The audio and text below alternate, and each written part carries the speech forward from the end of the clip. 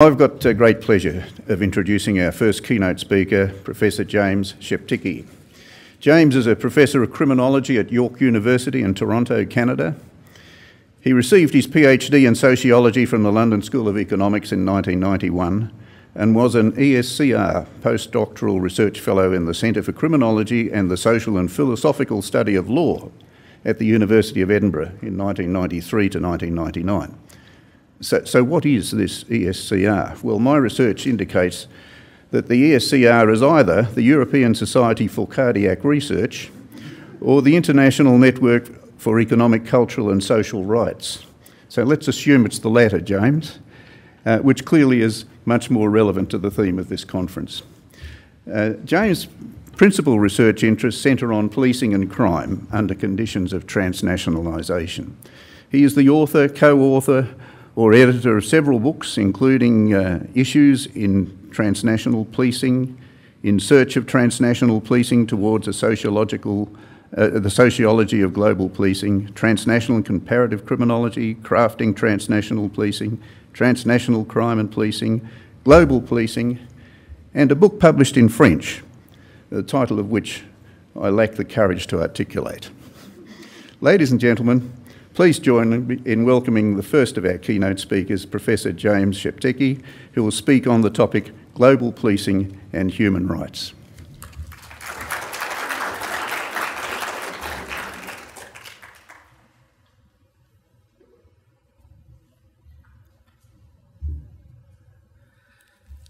Thank you very much, John. It's a real pleasure to be here.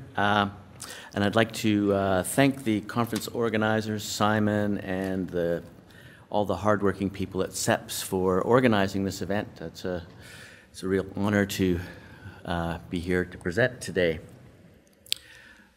Right. Good. The presentation that I'm going to give today is drawn extensively from a book that I produced with my friend and colleague Ben Bowling.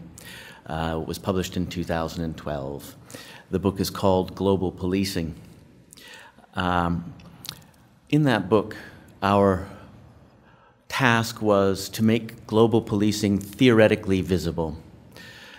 Global policing is a complex, institutional concatenation of many organizations. There's no global police headquarters. It's not like the old days of police research when you could go to the police headquarters in the city that you lived in and knock on the door and politely ask for access, and of course it would be forthcoming.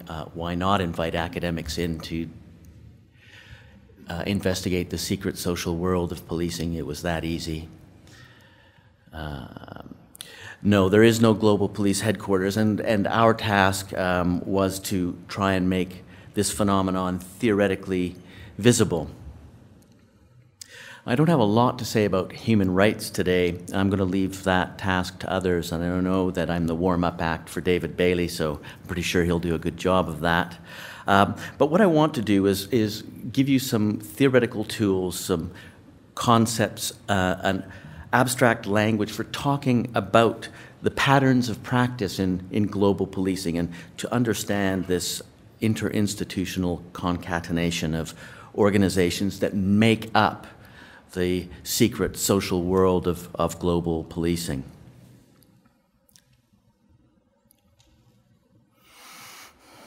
And the question that I want to ask to try and give my presentation today some overall coherence is, can policing under transnational conditions give rise to a constabulary ethic? What is good policing under conditions of transnationalization? What would that look like? And further, what do the practices of transnational policing actually look like? And can they give rise to something like good policing? The images that I've chosen to illustrate this slide get at a number of points, I think. One of them is about social exclusion and the enforcement of social exclusion. We live in a world of haves and have-nots. Everywhere you look around the world, it doesn't matter which jurisdiction you are in, even the lucky country has have-nots who endure a life of being able to envision plenty on nightly television, and they're acutely aware of their exclusion in this world, and they're acutely aware of the processes of enforcement that keep them socially, economically, politically, culturally excluded. Good policing, at very least, is about lifting people up into a condition of overall civilization, about community capacity building, about a due regard for human rights. It's not about enforcing exclusion, it's about global justice. Of course, under conditions of transnationalization, we're enduring a period of rapid historical, social, cultural, political, economic change. In a globalizing world, we are all suffering from feelings of ontological insecurity, and for good reasons. Thinking about what we're likely to read in the newspaper on any given day, stories about food insecurity, water insecurity, ecological breakdown, overpopulation, the rush of immigrants on the boats to get to the lucky country, economic dislocation. There are good reasons for this ontological insecurity, and when we feel insecure, when we feel fear, there is a tendency to react in an emotional way. Well, what my talk won't do today is spell out in precise terms what a constabulary ethic would look like, the specific principles of it. What I want to do instead is show why it is necessary for people like us, people in our line of work, people who feel our calling, to take a notion like the constabulary ethic seriously. As it happens, this concept, the constabulary ethic, is not my own. I didn't make it up. I wasn't sitting in my armchair reading a book, just poof, it came to me as if from the heavens. The constabulary ethic is a concept that arose in the context of UN peacekeeping missions, specifically Canadian soldiers enforcing the blue line in Cyprus. And what Canadian soldiers have realized over a long history of peacekeeping is that they're not quite trained to do the job. They're trained for the killing job. They're trained to occupy. They're trained to do battle. And what they're asked to do in peacekeeping missions is something rather different than that. They're asked to keep the peace. They're asked to think in a different way. And so it was in the context of these military peacekeeping operations that people first began to think about the constabulary ethic. And I think that that's a kind of interesting starting point in the historical genealogy of this concept. It's also, I think, acutely interesting because we know from our reading of the development of the history of modern police that the police institution, these organizations that keep order in our cities and countries, were initially hived off from the military institution. I'm not teaching anybody in this room anything, least of all David Bailey. I recall being a graduate student many years ago reading some of his work outlining the historical development of the modern police institution in Europe and how it was hived off from the military institution. Now, the images that I've chosen to illustrate this slide are deliberately chosen. They're images about military and police peacekeeping. In the lower right-hand corner, you'll see a picture of an Australian soldier, an Aussie soldier. He's stationed in East Timor, and you'll see in his right hand he has a number of machetes. What those personnel were doing there part of the time was de-weaponizing de-weaponizing the local population, taking away the weapons of mass destruction, and trying to instill conditions of peace, order, and good government. The point of this image is to say that sometimes policing, even policing that is guided by principles like the constabulary ethic, still requires the use of force. The theory that I propound is not an idealistic one. What if the world was all nice and lovely and la la la, and we all got along? No, policing is a reality of the social world, and the use of force remains an ever-present aspect of the mission. Just try and remind you about the genealogy of the word policing. What is the word policing? What is policing? It's a part of a family of words, which includes other concepts like politics, policy, polity. It emerges from an ancient Greek word, polis, and it means something like, in its initial formulation, the governance of cities. It pertains to authoritative intervention into situational exigencies which cannot always be predicted in advance. Things go wrong, and sometimes you need people to say, stand back from the fire trucks, folks. The firefighters need to do their job. I know you want to take pictures, but if you get in the way, we're going to push you back. Use of force. But policing is constrained by an idea, the minimal use of force. You don't shoot the people because they want to take pictures of the firefighters. You use minimal force to get them out of the way. Policing aims to preserve social order, and there's an important distinction to be made. Is it social order in the general interests, or is it a social order in the specific interests of particular groups within the society? Policing is not mere law enforcement.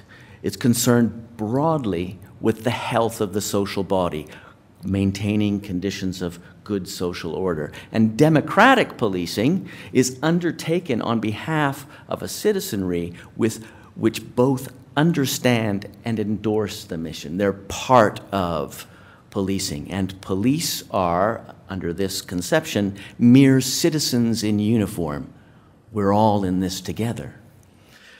Under transnational conditions, this is especially tricky because we're balancing the needs for the global commonwealth. We're all in this together, all of us, all 8 billion, with local traditions of order. And so global policing, such as it is, has a very complex set of balancing acts to fulfill.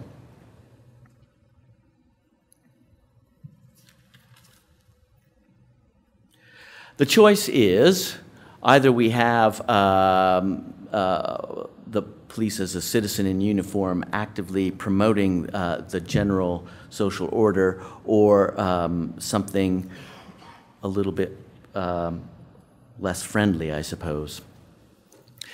This slide is an attempt to conceptually map the field of policing. We'll take a few minutes to go through this table so that you can understand what's going on here. My friend and colleague Jean-Paul Brodier years ago brought into our language for studying policing important and clear distinction between high policing and low policing, the policing of particular social interests and the policing of general social interests, the policing of politics and the policing of the street. This high policing, low policing distinction is a tricky one, but it is nevertheless an important one. We also know in our contemporary period that all policing is not conducted under the auspices of state governmental organizations. A significant amount of policing is carried out under private auspices, and this distinction between public and private policing, and I see Philip standing at the back of the room, one of the key scholars in developing the sociology of private security, and I'm sure that he would emphasize this distinction. I like to make a third analytical distinction, the distinction between policing of territory and the policing of populations, of bodies, of individuals. And I know that this analytical distinction is a bit of a slippery one. But in the new world of intelligence-led policing, we can see a manifestation of this distinction, territory and populations. Some intelligence-led policing operations aim at policing hotspots, territories of urban space, which have given indicators of being insecure, risky, and so forth. Other intelligence-led policing operations are against core nominals, individuals who are deemed to be threatening and risky, and so forth. So we can see in the practices of contemporary professional policing this concern to police territory and the concern to police individuals, to police bodies.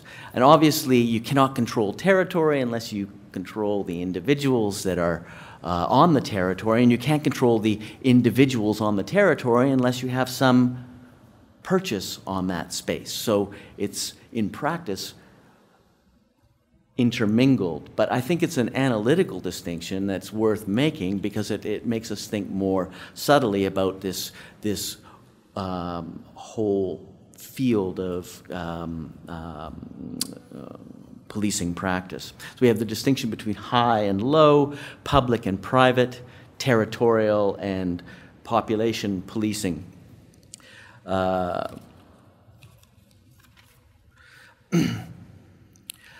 could go on. I read in the newspaper when I was here not so long ago that there's an organization in Australia called the Australian Security Intelligence Organization.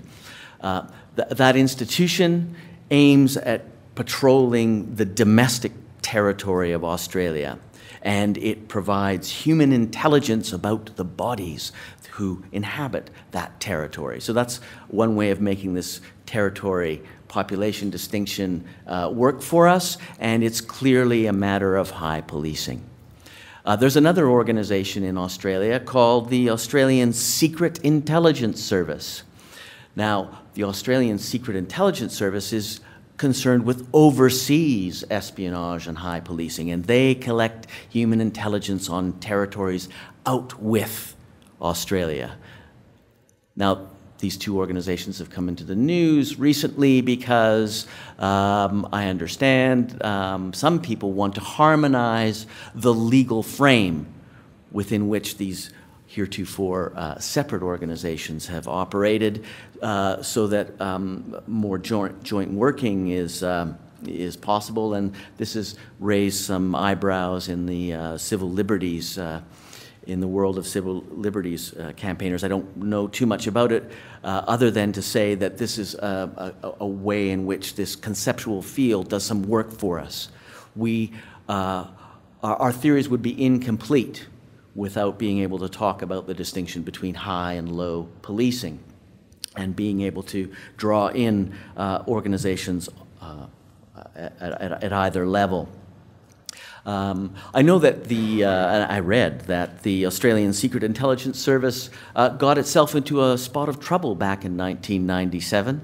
Andrew Goldsmith might know more about this than I do. An organization called Sandline International got involved in Papua New Guinea in some distinctly dodgy operations. And people felt at the time that the Australian Secret Intelligence Service ought to have known ahead of time that this private military outfit, a private police, private security organization working for the particular interests of individuals in PNG, was about to try and essentially fulminate a coup. So here we have an example, I think, with Sandline International of a kind of organization which is classifiable as a high security type organization, but of a private nature. I'm just working here to give you a sense of how this conceptual field can be used to do some theoretical work for us. Good. Well, clearly the conceptual field is complex, and the empirical reality that it's attempting to conceptualize is equally complicated. It is, as I said at the outset, a complex concatenation of interinstitutional connections and rivalries. It's a fantastically complex array of institutions. But when we patrol the newspapers and look at the late night news broadcasts, we see, I think, a kind of tendency to collapse all of this complexity into one or other perspective. On the one hand, we have a kind of naive, liberal, international legal institutionalism. If only we got the rules right, if only we got the accountability structures right, if only the organizations of the International Criminal Court and so forth were working correctly, we would be living in a human rights utopia. This is what I would describe as a naive, liberal, international legal institutionalism. On the flip side, we have a kind of view of a dystopian policing control complex. The idea that global policing is somehow some massive conspiracy led by Big Brother. When one sees the complexity of reality collapsed into a bivariate set of distinctions, an easy twofold classification, you know you're on to something, because our job is to make the complexity alive and understandable without recourse to simplistic good guys and bad guys imagery. Well, when it comes to global policing, this is precisely the kind of discourse that we hear about. We hear a kind of functional explanation. Why do we have global policing emerging in the 21st century? What is its purpose? What is its meaning? Its meaning is, as this image on the top right-hand corner, or left-hand corner of the screen suggests, powerful crime groups are corrupting our communities. The justification for global policing is a functional one. It's predicated on the globalization of a variety of forms of global crime and insecurity. Complex crimes and conspiracies are spanning the globe, and so we have to have international police collaboration to put them in their place. This is a functional explanation. It's an image of good guys and bad guys, white hats and black hats, the at-risk and the risky, the threatened and the threatened. It's a Manichaean worldview. And very often this Manichaean worldview is held aloft by military metaphors, the metaphor of the thin blue line and so forth. And here I have a quote from the New South Wales Attorney General Greg Smith, recently quoted in the Sydney Morning Herald: "The police are our army against crime." This military martial metaphor. We're back to the problem that, well, the military are trained for the killing job. And if we've defined good guys and bad guys, enemies and us, then surely our police are up to the task.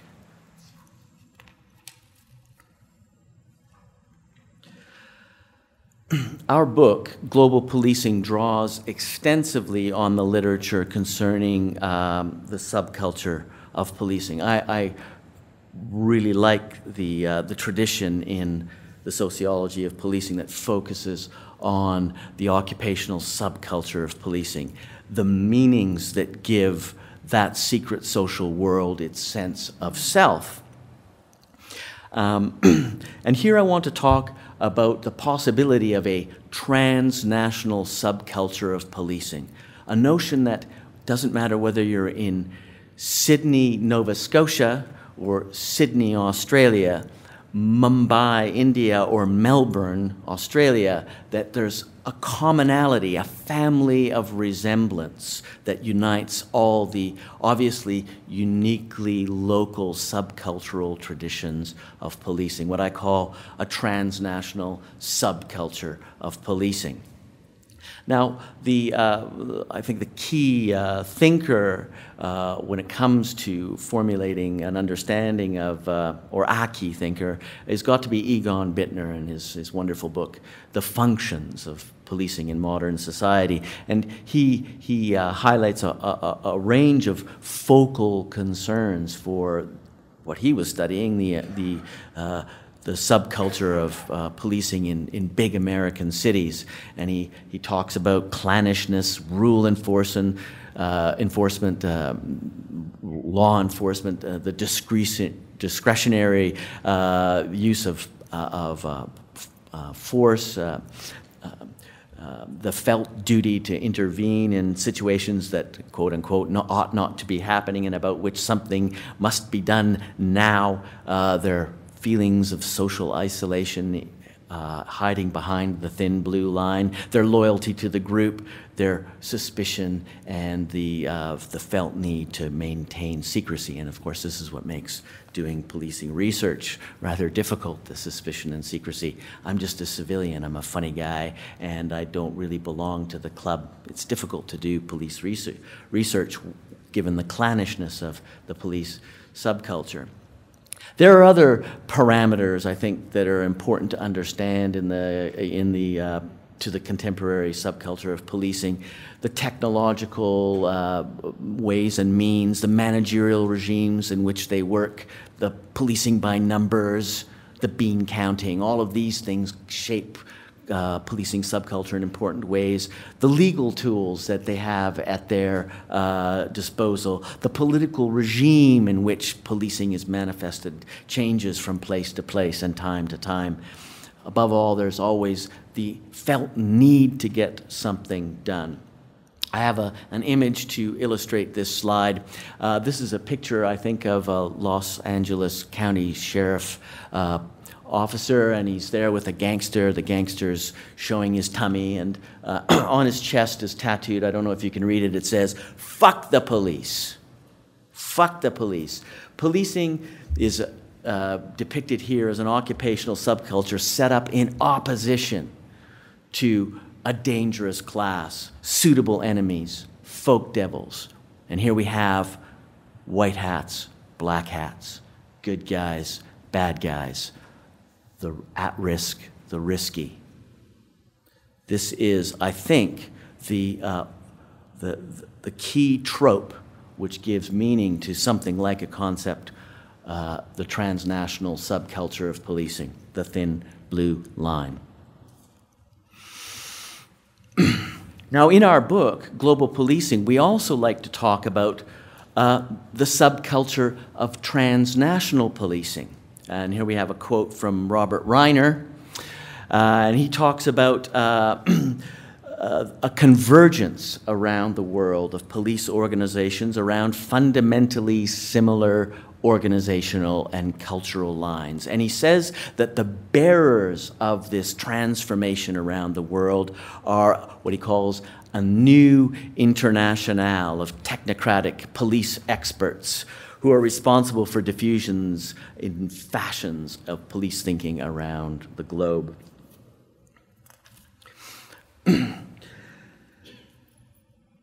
Well, I think this recognition of this police intelligentsia, the bearers of this subculture of transnational policing, is absolutely key to those of us who are interested in fostering a constabulary ethic, fostering human rights-based policing. Because if we can convince ourselves, as members of this police intelligentsia, that something like a constabulary ethic is worthwhile, then that will become part and parcel of the fads and fashions that are circulated within the subcultural world of policing around the globe. So it's with a view, I think, to influencing the police liaison officers and other entrepreneurs who are taking the subculture of transnational policing global, that I would like to introduce this language of the constabulary ethic. Unfortunately, there are many pressures that prevail against this project. And I'm just going to mention three today. The first is the obvious tendency towards the paramilitarization of policing.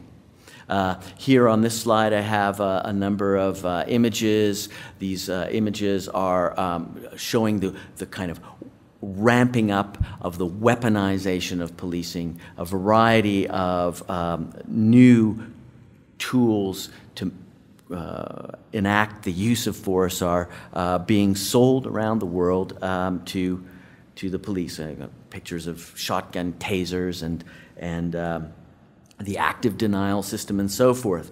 These tools are elements in the material culture of policing, and they encode a certain type of meaning, a kind of meaning that valorizes the use of force, that valorizes violence. It elevates the use of force to the #1 position in the subcultural world of policing. It makes that characterological type that we all know so well from the subcultural literature, what William Kerr Murr Jr. labeled the enforcer, the center stage actor in the secret social world of the police subculture. So this paramilitarization, this tendency to make policing more and more like military occupation runs quite counter to an ethic of the constabulary.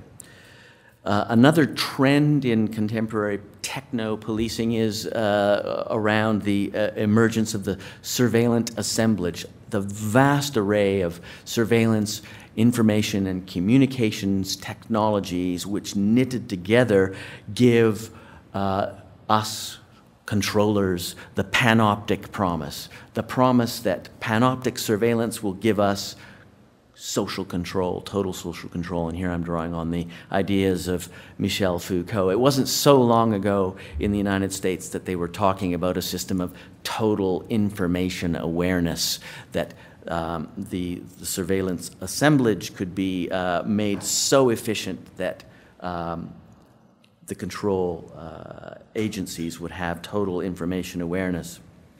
And here we see, embedded within the surveillance assemblage, again, this ability, this promise to sort the risky from the at-risk, the threatening from the threatened, the good guys from the bad guys, the deserving and undeserving, this bifurcation of the social world into us and them. Of course, the surveillance assemblage is a double-edged phenomenon. It isn't all working for at the behest of Big Brother. This isn't a conspiracy theory that I'm talking about. Synoptic power is the other edge of the surveillance assemblage, and I wish I had a photograph to illustrate this point. But police officers doing large-scale public order operations are well aware of the possibility that they can be photographed with a camera phone, that their undue use of force can be captured by surveillance, and that bad things can happen. So surveillance power is double-edged. It's so the phenomenon that we're trying to describe, global policing, is not all one way. The territories that comprise the global system are being carved up into zones of variable risk. There's tactics and techniques of risk suppression. The diagram on the top left here is a classic one of the most famous diagrams, I think, in the criminological literature. This is the diagram produced by the famous Chicago School of Criminology in the 1920s. It purports to depict the zonal development of the city of Chicago. In the contemporary period, that image of the city, the Chicago School's image of the city, has been replaced by Mike Davis's vision of the city of quartz, which separates, again, the risky from the at-risk, the threatened from the threatening, the good guys from the bad guys, the deserving from the undeserving, the rich from the poor. And those divisions, says Mike Davis and others, have to be enforced. Not so long ago, a couple days ago, I was wandering along the South Bank in Brisbane with a friend of mine, Alice Baroni, who studies police suppression tactics in the city of Sao Paulo, in her country where she lives in Brazil. Currently, in the build-up to the Olympics there, police units are going into the favelas in Sao Paulo, and they are viciously suppressing the undeserving. They're viciously putting down the risky. They are viciously putting in their place the threatening. All in the name of producing a suitable social order for the upcoming Olympics. Alice was telling me that she's just on her way back to Sao Paulo from Brisbane, and that the flight was going to take many, many hours, and some of us know the difficulties of negotiating that. But, she said, this is nothing in comparison to what awaits me when I get back to Sao Paulo, because I arrive at 2 in the morning, and it's only 7 kilometers to my apartment in downtown Sao Paulo, but I cannot cross the red line at night. The dangers of kidnapping, the dangers of being waylaid by corrupt police officers are just too much. And so I'm going to have to sit in the airport for 6 or 7 hours until daylight to cross the red line. So what I'm trying to illustrate here for you is the sense that the global social system is encoded and broken down into these risk suppression zones, both at the very micro level and at the global level. And all of these boundaries that separate the risky from the at-risk have to be enforced.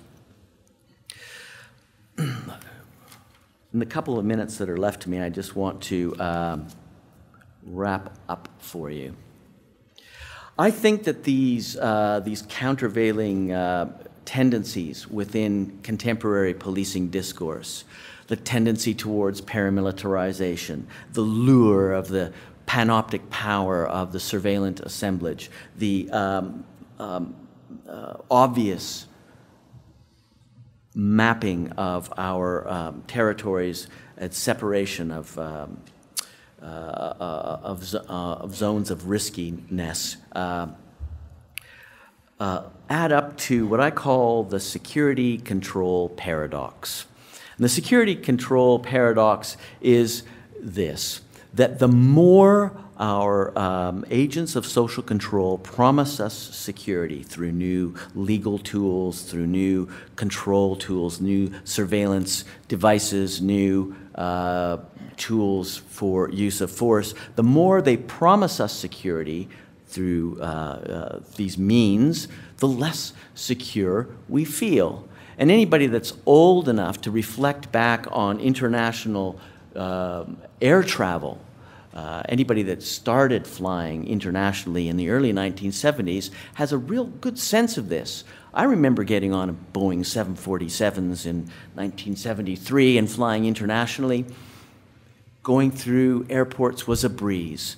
The stewardess would welcome us onto the plane and get a glass of champagne or orange juice. It was very nice. And certainly as a young boy, 13 years old, I never felt a sense of insecurity back in those days.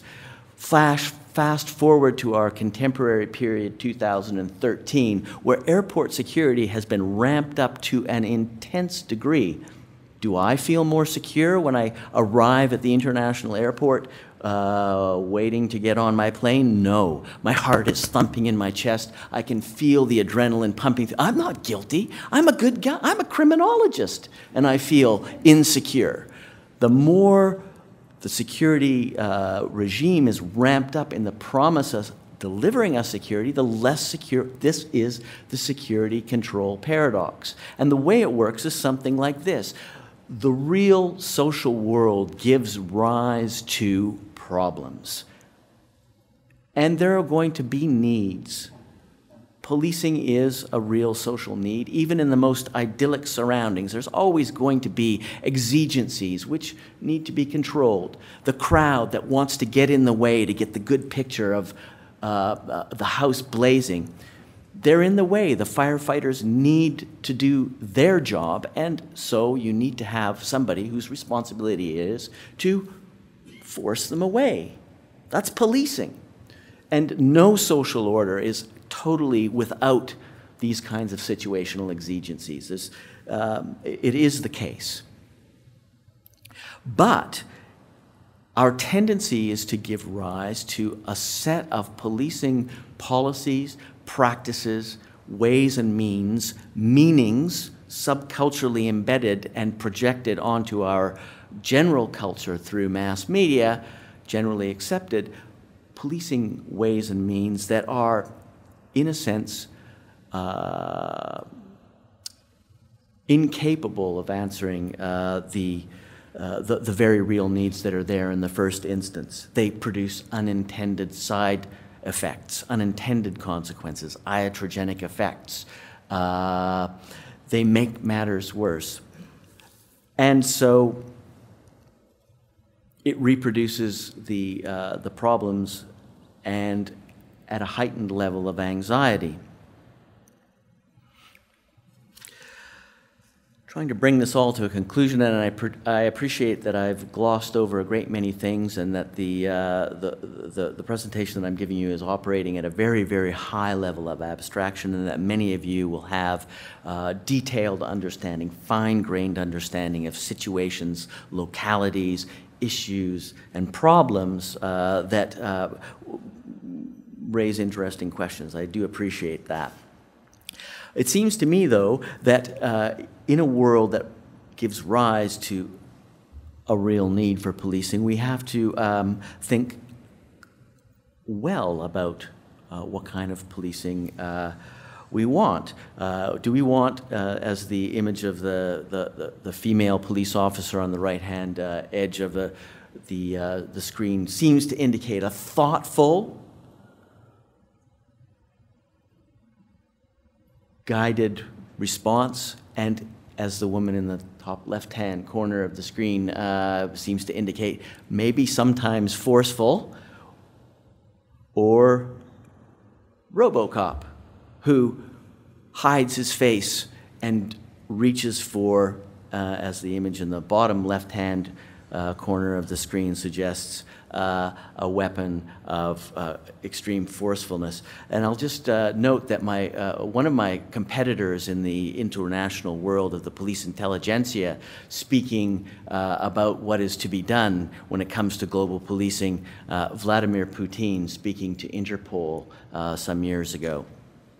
I'm pretty sure he's not talking about a constabulary ethic.